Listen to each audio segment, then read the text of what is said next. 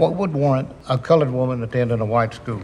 Your Honor, you of all people should understand the importance of being first. Well, you were the first in your family to serve in the armed forces, U.S. Navy, the first to attend university, George Mason, and the first state judge to be recommissioned by 3 consecutive governors. You've done some research. Yes, sir. What's the point?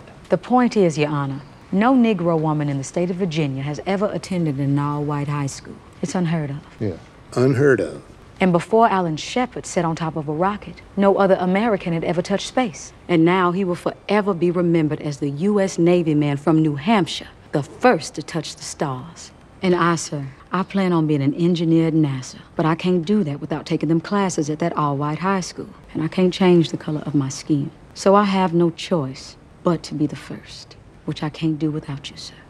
Your Honor, out of all the cases you're gonna hear today, which one is gonna matter 100 years from now? Which one is gonna make you the first? Only the night classes.